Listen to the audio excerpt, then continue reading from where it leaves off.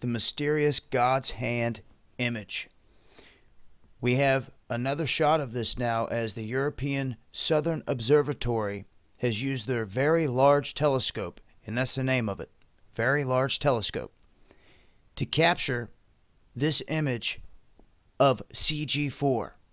And this is the area that is known as this Hand of God.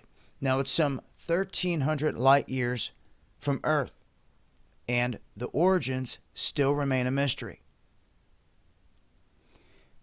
I did a video on this a while back, and the shots that they had of this area didn't look like this.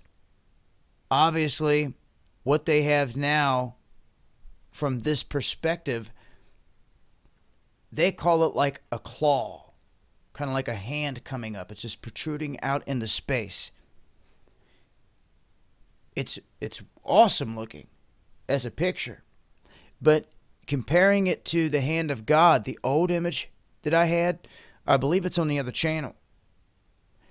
There is a spot out there that literally looks like a hand, fully. I'm not sure if this is the same spot right off the top of my head or not, but I can't imagine two places out there that would be called the same thing, the Hand of God. I just think from this perspective, it looks more like a claw than a hand. You really can't see the hand features as you could in the other ones. But I have to say, the clarity, the light that's brought out, all the color, there's a lot more detail for sure.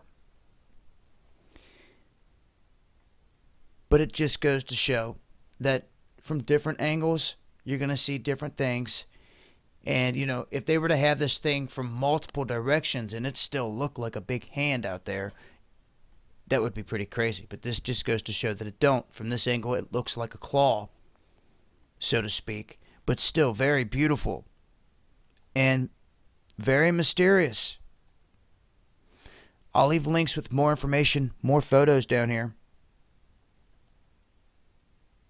Till next time, this has been Dabu7. Eyes to the skies.